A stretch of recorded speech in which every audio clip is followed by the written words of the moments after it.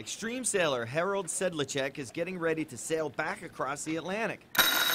About a month ago, he finished his 87-day trip from Spain in a boat made from a new recyclable material made out of volcanic fibers. We test a new product. It's the first boat that exists. I built the boat. A lot of people have sailed across the Atlantic, but nobody has done it like Harry has here in a boat no bigger than a Ford Fusion. Plus, he's done it by himself with no help, non-stop. I make 2 records. One was from coast to coast with the smallest boat, and the second record was that I do 5,608 nautical miles without stopping. Sleeping quarters were tight.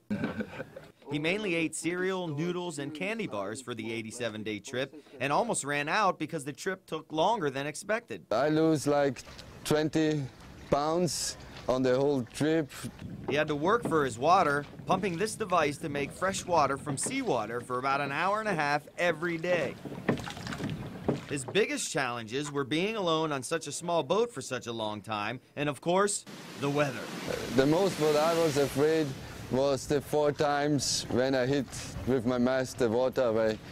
There I had 45 knots of wind and big sea. That wasn't enough to scare him away, though. Harry set sail for Europe Friday, this time taking the northern route and following the Gulf Stream. If you want to track Harry's progress, go to our website at WPTV.com for a live tracker. James Whelan, WPTV News Channel 5.